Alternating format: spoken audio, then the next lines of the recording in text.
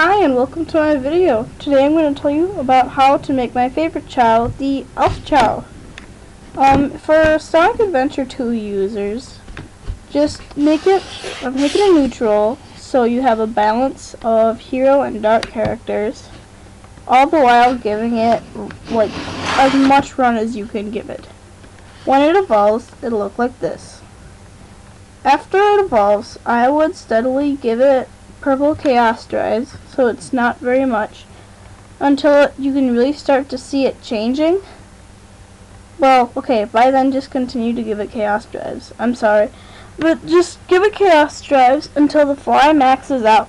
And if it does max out and it still doesn't look like the picture, don't worry. Chao can change all by themselves in the direction that you want to, even if they're not like getting the flow of stat that you want. And that's all you need to know for Sonic Adventure 2. Sonic Adventure is basically the same thing.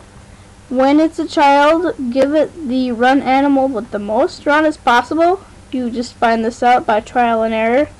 Though I do think my friend has found this out with rabbits give you the most. And then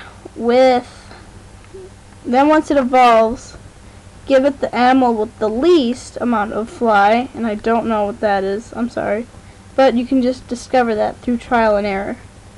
That's all you need to know for making your Elf Chao. Thanks for watching.